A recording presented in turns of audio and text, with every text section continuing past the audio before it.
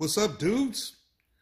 Coming at you guys on a video of a fully complete ZOHD Dr. Strike 50mm EDF wing.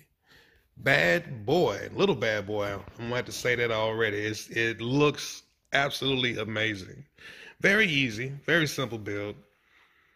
I'm sure you guys are already noticing the gloss here on the wings, across the leading edges. That's the heavy-duty Gorilla packing tape. That's just something I do with all my planes. Not needed, but I added to it anyway. Absolutely stunning. I love the look of this plane.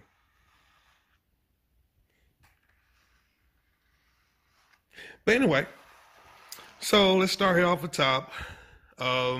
I've been running these Foxeer Cat 3 cameras. Absolutely love them. Starlight camera. They're good for, my opinion, daytime running as well as low light. They work out pretty good. And that's the stock 180 degree servo that comes with the plug and play kit. And back here behind that, I'll do a screen in for the guys that hasn't seen my Facebook page yet, but that's the Immortal T antenna, Crossfire. And the actual Nano receiver itself is sitting under this piece right here. And I just kind of carved out this section for that to fit off in there. And here on the other side, that is the 5.8 antenna sticking up. That is a Video Arrow Systems stubby antenna. And what it is, the pigtail is coming up here, going down, and the actual video transmitter itself is a Akk X2, and it's hanging down here inside of the fuselage, locked in and secured. It's not going to get into the actual EDF unit itself. And that's pretty much it. That's all here that's on the outside of it. Again, absolutely stunning looking plane here. Let's get this fuselage here off. I mean, canopy off, jeez. And it's kind of dark in there. Let me see, let me get some light on here. There we go. That is a Matek F411-WSE flight controller with INAV 3.0.2 on it. And yes, it looks like a bird nest in there.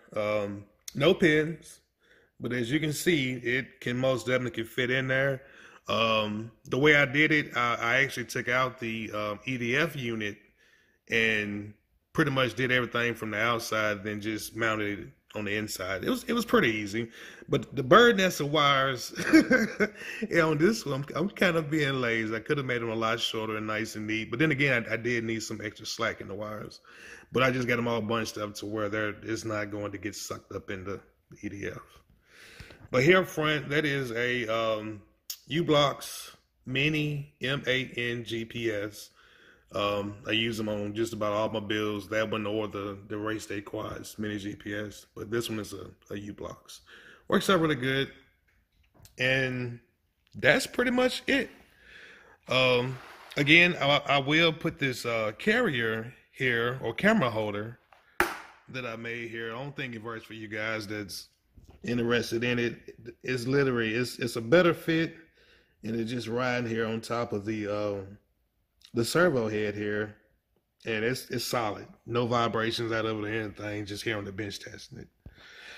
But anywho, just want to give you guys here a quick rundown of this absolutely beautiful, and my first INAV EDF wing for sure. This is gonna be pretty cool. But I got plans already in the making to change out that pan, the camera, to a Runcam Nano split for HD footage on it, and I'm in the design process right now, literally on that, and hopefully we'll have that done soon. But I just want to go ahead and get it going right now. I'm ready to maiden it.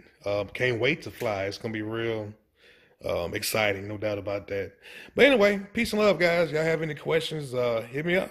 I'm out.